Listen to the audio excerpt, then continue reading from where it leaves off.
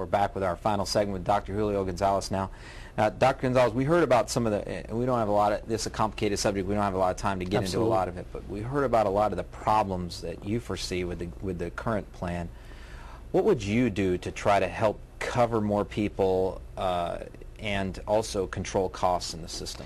Well, there's a number of suggestions that I put towards the tail end of the book because I think it's unfair to criticize and not offer solutions. But essentially, my overall philosophy is that you need to put healthcare back in the hands of the individual. You need to get the patients back in control of their healthcare.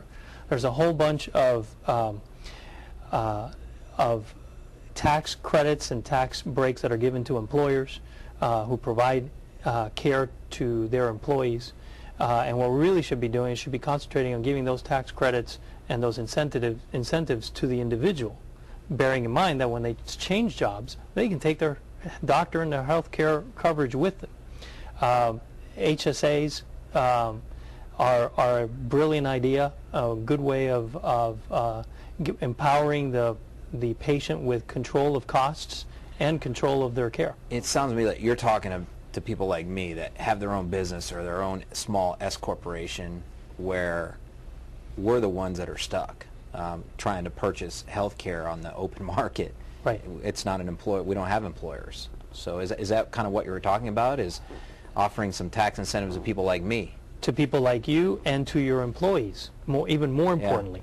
Yeah. Essentially what I want is if we can get the young folks, the people hopefully like you and I are still relatively young, people who are not in the health consumer portion of their lives where their relative risks are low, if we can get those folks to participate in health, in the provision of their health care coverage, then I think we'll be in a great situation not only to lower overall costs, but also to lower the premiums to those folks who are trying to afford care, who may have some medical problems, because through cost averaging, these premiums should be diminished dramatically.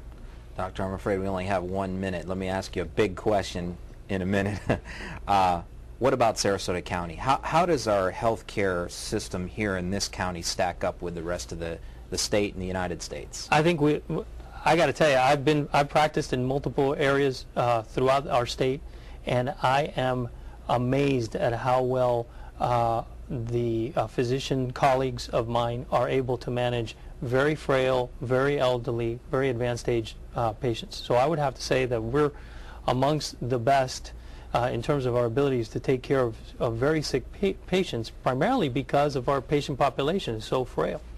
But we're also very much at risk because the average age of a physician in Florida is 55 years old. They're highly dependent on Medicare for their reimbursements. They have very tough tort rules that are constantly threatening them and threatening their ability to practice. So our ability to bring in physicians from other states or out of medical school is severely limited right now. And if we don't do something about it, we could see our health care diminish dramatically. Doctor, how can somebody pick up the book? Well, they can go to www.aragonpublishers.com, and we have a link over there. They can call 941-441-0313, or they can come over to my office on Nokomis Avenue in Venice, Florida. Either way, we have books available, and we can make sure that our citizens get it. Thanks for coming on the show, Doctor. Thank you so much. Appreciate it. It's very a wonderful informative. pleasure. All right. Now, our double Weasel of the week. Pop goes the wine and the Weasel. I see the empty pocket needs a refill. Well, we have a serious Weasel, and then we have a humorous Weasel. Our serious Weasel is Charles Darnell. Charles Darnell was a guy who had the unlicensed, unregistered 8-foot pet Burmese python who, in the middle of the night, ended up getting out of its cage, however it was kept, and strangling his girlfriend's 2-year-old daughter. Just a tragic story and a lesson to everybody who has these exotic pets that they ought to really think twice about what they're bringing into their home, particularly when they have very small children.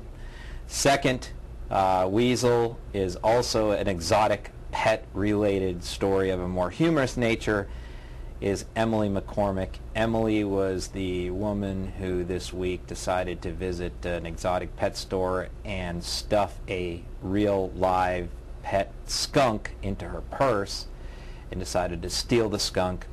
Apparently her boyfriend later returned the skunk, but both of them were still charged with theft of a skunk, which is apparently a felony in Florida. So, weasels, skunks, pythons, it's pet day here at Clout 941. Unfortunately, one of them resulted in a tragedy, but hopefully some lessons will be learned from that, and just as people who protect their pools from, having young people fall in, we need to protect them now from these exotic pet populations that are ever growing in Florida. See you next week on Clout 941.